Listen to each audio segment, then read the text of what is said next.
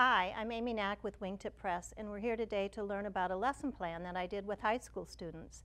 The teacher was the head of the newspaper and the class yearbook, and she wanted her students to learn a little bit about the hand process of printmaking.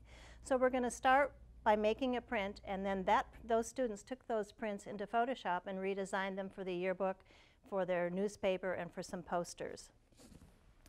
I've got two 5x7 gel plates side by side here, and I'm going to roll up one of them with a little bit of the magenta ink and the pyrrole orange.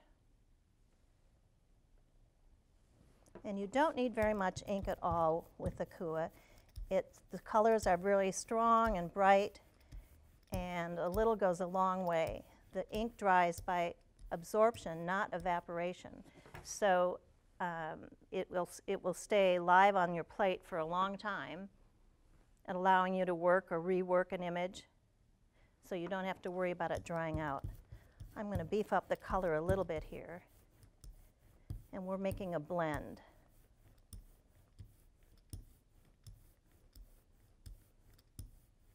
And I'm going to show you today how you can just use some natural objects, just things that you find around the home, to make some wonderful marks. Printmakers are mark makers, and I've just found a few little jars and a couple of seashells.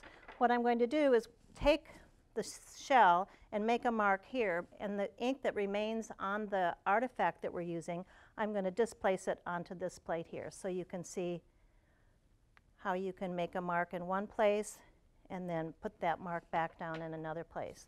This is a little sea urchin. It makes a gorgeous little mark. Put another one here.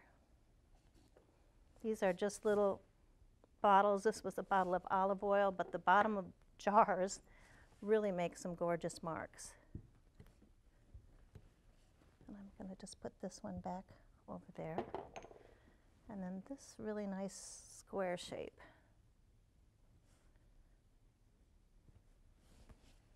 So let's pull that print.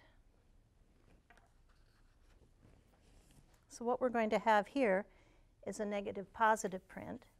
So now we're just going to use the Baron to help transfer the print to the paper. And there's my first print.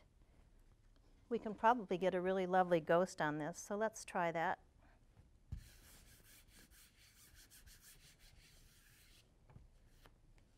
Very soft, but maybe it could be added to. And let's just take a pull from this one for where we've just discharged the ink from the seashell in the bottle.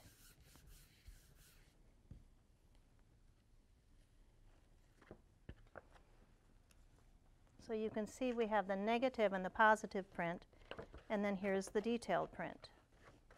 Now the students took these images into Photoshop and created some posters about a coastal cleanup day. And so you can see how high touch with the printmaking, taking the print into Photoshop and manipulating it in Photoshop and adding text, translates from printmaking to working on the computer. High touch meets high tech.